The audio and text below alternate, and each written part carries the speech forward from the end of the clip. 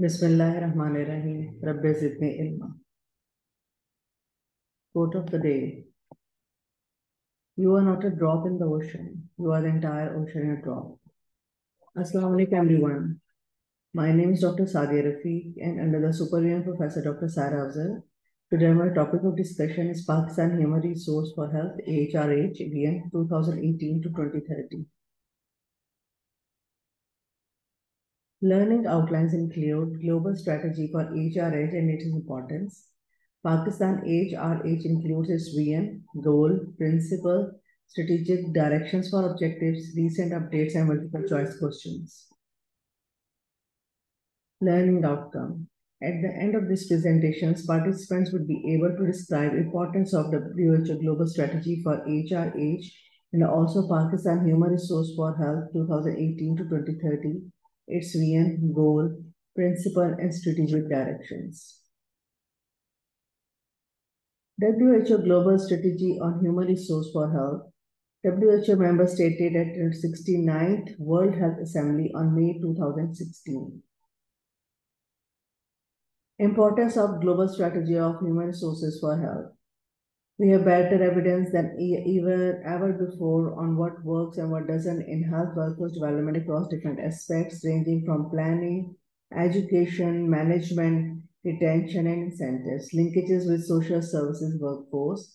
A global strategy that addresses in an integrated way all these aspects can inspire and inform more incisive multi-sectoral actions based on new evidence and best practices at national level by planners and policymakers, and at a global level by the international community.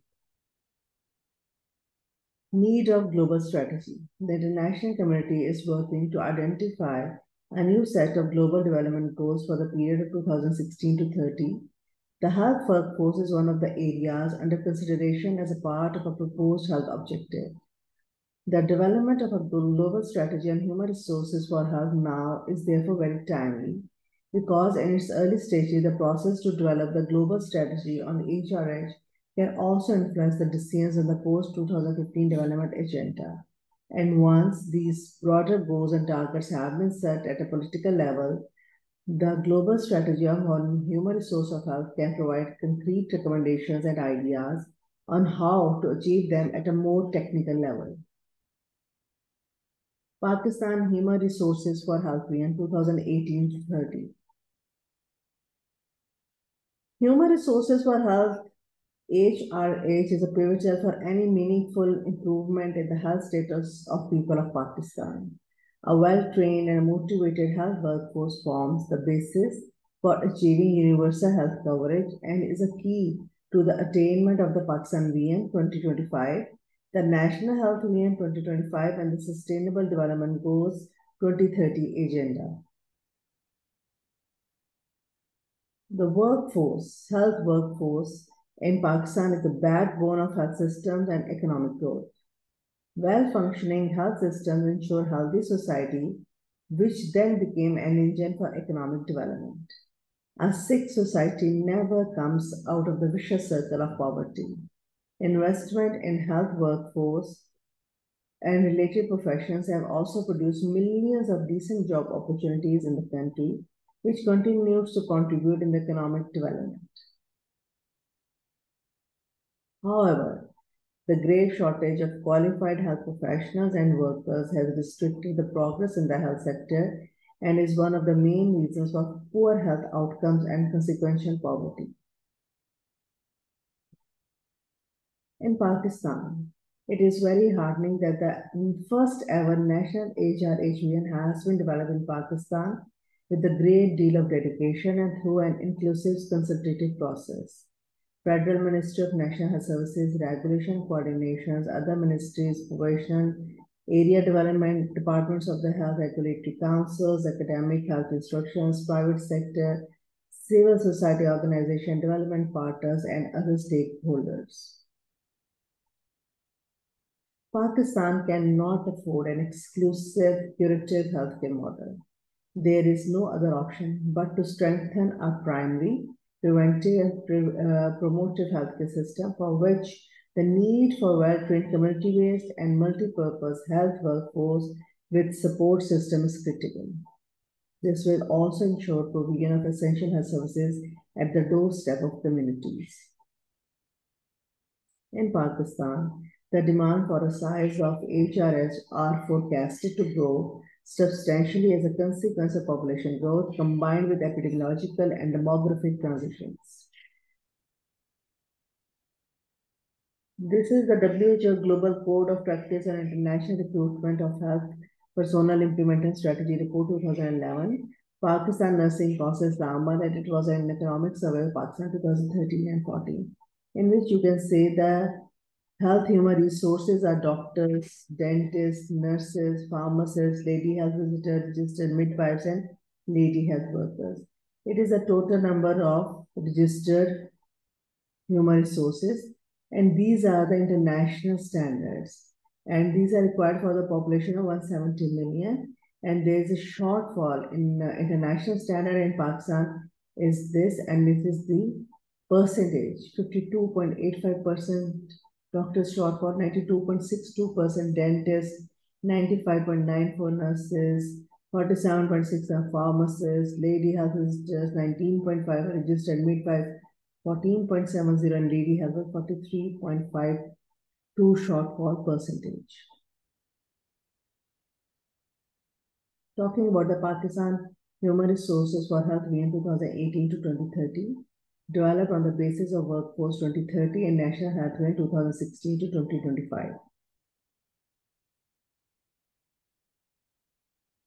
VN accelerates progress towards universal health coverage, sustainable development goals, and economic growth by ensuring equitable access to a quality of health workforce within a resilient, responsive, and strengthened health system. The National Human Resources for Health Vision 2018-30 reinforces the commitment of the government for creating a meaningful improvement in the health status of the people of Pakistan. The National HRH Vision provides a way forward for strengthening the most important pillar of the health system and to achieve the goals set in National Health Vision 2025 and Pakistan Vision 2025. A unified human resources for health vision, yet ensuring provisional autonomy and diversity, will further strengthen health-related coordination and coherence among stakeholders. Considering increasing population and emerging health needs, it is priority to increase the number of hospitals by threefolds in the public and private sector to achieve the SDGs 3 and / universal health coverage targets. A prerequisite for this reform is addressing workforce shortage with quality production, equitable distribution, enhanced productivity, and an improved working environment. Goal: to ensure a flexible, responsive, and sustainable health workforce that is of sufficient size, quality, capability, and distribution to deliver Pakistan SDGs, providing universal health coverage and equitable access to health services for all. Principles: to promote the right to enjoyment of the highest attainable standards of health. 2. Provide standardized, integrated, people-centered health services devoid of stigma and discrimination. 3. Personal employment and professional rights of all health workers, including safe and decent working environment and freedom from all kinds of discrimination and harassment. 4. Equality of access to leadership positions on merit. 5. Ethical recruitment practices through selection of right persons for the right job and equitable distribution of health workers. 6. Standardized mechanism of accreditation, accountability, reward, and recognition. Strategic directions for 4 objectives. Objective 1. Governance and regulation. It includes Number 1, to establish a national and provisional health workforce planning and development capability. Number 2, ownership of HRH strategies at the highest level of political leadership. 3, provisional departments of health to finalize their HRH strategic plan. 4. Strengthening current regulatory councils and enactment of new councils for allied health workers. Number 2 objective is investing in HRH. To align investment in HRH labor market with current and future needs. Employability of qualified HRH, task shifting, low attrition rate, enhancing job satisfaction and respect occupational health. Third is enhancing the number of family physicians, reproductive, maternal, neonatal child health, and non-communicable diseases specialists for more than double of nurses, lady health workers, and midwives by 2030. Objective 3 is health professional education and training, which includes a new nursing and midwifery schools with enhanced quality. For medical and dental education, emphasis should be quality rather than opening of new colleges. Third is professional health training institute should be think system approach. 4 is continuous professional development plans. Objective 4, human resource information system. To establish single health professional institutional life registry system for professional councils and linked with the Pakistan Health Information System dashboard for consolidating all HRH data at national level. Summary of human resource for health challenges.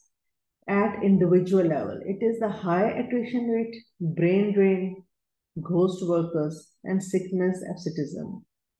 Second is at institution level, which includes the weak management, capacity of hospital administration, poor working environment, and performing management system. At professional level, long-term HRH plans are missing, no HR info systems, and no HRH units. And last, at the national level, which includes lack of political will, HR vision is there, but in infancy, scarce resources, weak regulatory system. If we see the Pakistan human resources for health, pivotal for health, well-being, economic and social development. If you see, according to this, SDGs, health societies are engines for economic development, health workforce essential for nutrition, health workforce essential for universal health coverage, healthy students, improved learning, great economic development, and healthy outcomes. And the women are a large part of health workforce and obtaining jobs in the collection of wash data and participation in wash activities by lady health workers. Health is one of the largest employment sector providing decent work. Health worker migration can lead to inequitable access to healthcare. Equitable access to healthcare services will improve basic services, and effective HRS strategy rests on collaboration across different sectors, which includes the health, education, finance, labor, planning, etc., and stakeholders, which are public or private employees, professional associations, communities, and others. In this picture, you can see WHO Community Health Worker Guideline Recommendation using life cycle approach. In this, you can see, starting from here, community health needs to inform new skills and enhance scope and health for all. So by achieving this slope, first it's the building. The community health workers are selected, then they are trained, and then they are certified. It is the education health sector. So what comes the community health labor market? Then after the basic education, then they inform new skills, the community health were contracted, and they are then retained. And end is the health for all. High performing health system that is accessible, accountable, affordable, and reliable. So community health worker integrated in the health system. So this is the life cycle approach of community health worker guidelines recommended by WHO. Moving towards the recent updates. It was an article on the global health workforce stock and distribution in 2020 and 23, a threat to equity and universal health coverage. Abstract. Objective was in 2016 Global Strategy on Human Resources for Health. Workforce 2030 projected a global shortage of 18 million health workers by 2030. This article provides an assessment of the health workforce stock stock in 2020 and presents a revised estimate of projected shortage by 2030. The methods include the latest data reported through WHO National Health Workforce accounts, was extracted to access health workforce stock for 2020 using a stock and a flow model. Projections were computed for the year 2030. The global health workforce shortage estimation was revised. And the result showed in 2020, the global workforce shortage was 65.1 million health workers. It was not equitably distributed. The projected health workforce size for 2030 is 84 million health workers. This represents an average growth of 29% from 2020 to 2030, which is faster than the population growth rate, which is 9.7%. This reassessment represents a revised global health work shortage of 15 million health workers in 2020, decreasing to 10 million health workers by 2030. Conclusion: the latest NHW data shows progress in the increasing size of health workforce globally as more jobs are and will continue to be integrated in the health economics.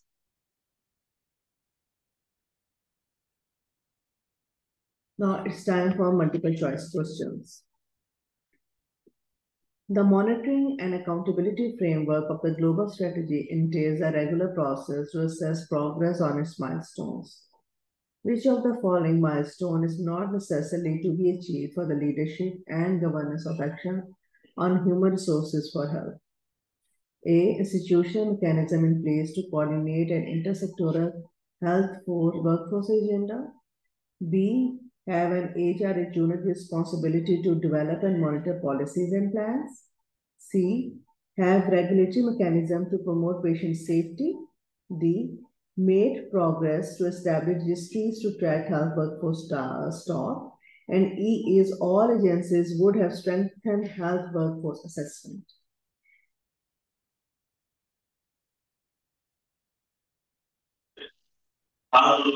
B. Option D is not necessarily achieved by the leadership and governance, which is objective 1. It is made progress to establish registries to track health workforce stock. Question number 2. Health has a direct correlation with poverty, illiteracy, and inequalities in society. Well-established best determinant of health status achievement is the level of A. Indices related to population, indices related to the hospital, per capita income, environmental condition, or occupational hazards.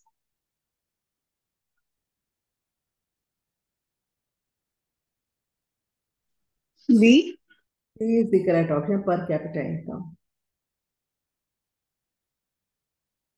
Disaster management is a managerial function charged with creating the framework within which communities reduce vulnerability to hazards and to cope with disaster. Which of the health areas has a vital role in building the resilience of communities and health system to respond to disaster? A. Health workforce. B. Health infrastructure. C. Health related equipments. D. Health related diagnostic laboratories. E. Health education. Option A is correct, health workforce. Question number 4. Health systems can only function with health workers. Improving health service coverage and realizing the right to the enjoyment of high sustainable standard of health is not dependent on their A. Availability, B. Accessibility, C. Acceptability, D. Assessment, E. Evaluation. D is the correct option, assessment. Health workers are the core of health systems, and without health workers, there is no health care. Which of the following best describe that the investment in health workforce is one of the best buys in the public health? A. Investing in midwifery education can yield a 16-fold return on investment in terms of life saved. Establishing a hospital will benefit the whole town. Installing modern equipment will give the best results. Road traffic signals can prevent deaths due to road traffic accidents, and more expenditures on health infrastructure.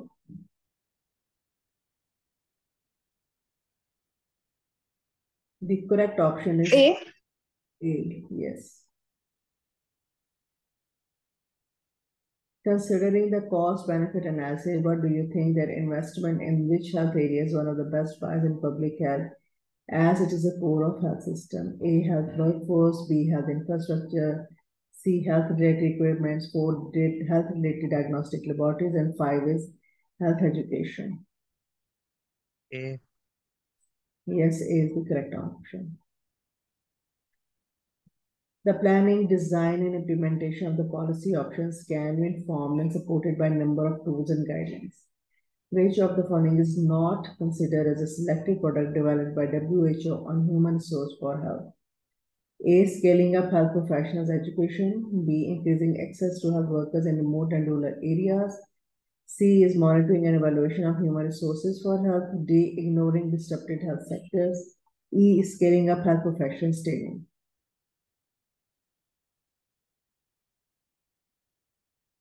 D is the correct option, ignoring disrupted health sectors. All people engaged in actions whose primary intent is to enhance health, and all other support workers whose main function relates to delivering preventive, promotive, and curative health services are the health workers. From the list given below, which are not the health workers: a laboratory technician, public health professional, non-profit organization workers, community health workers, or pharmacists? C. Yes, C is the correct option. A health system consists of all organizations, people, and action whose primary intent is to promote, restore, or maintain health. This includes efforts to influence determinants of health as well as more direct healthy improving activities. Health systems can only function with health workers and by improving their health services coverage by A, availability, accessibility, quality, B, quantity, availability, suitability, feasibility, C, quality, acceptability, reliability. D, availability, accessibility, acceptability, quality. E is accessibility, acceptability, and equity. A.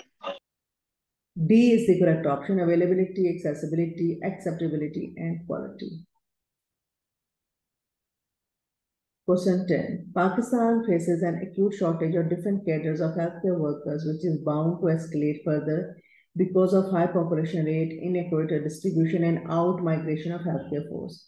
However, the number of trained health workers has remained low as compared with the estimated 2.28 need to meet a population basic need. Pakistan number is 1:1 trained health worker per 1,000 people, 1.2 trained health worker per 1,000 people, 1.3, 1.4 or 1.5 trained health workers per 1,000 people.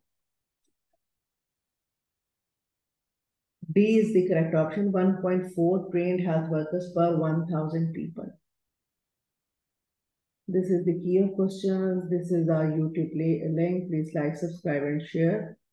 And thank you so much.